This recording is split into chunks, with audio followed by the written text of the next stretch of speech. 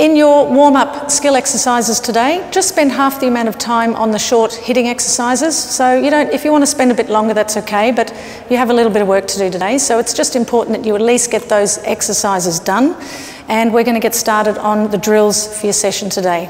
So the first one, you're going to be using a shorter swing. So you don't need such a big swing, you're in a shorter hitting area. So just bring the racket back just a little bit and hit it to the middle of the court, okay? And you can hit off your right foot or you can hit off your left foot. It doesn't matter, but make sure you're learning to get under the ball. So it's the same thing here. You're lifting it up. Got my right foot. If the other foot goes the other way, it doesn't matter. Bring it out. Okay? And just do them as long as you can. See how many you can get in a row. The next one we're going to do is where you're going to be hitting, shifting your weight as much as you can. And you're going to be hitting one straight and one cross. So you're going to be hitting it straight, hit it across the court. See how I'm shifting my feet and just stepping forward, okay?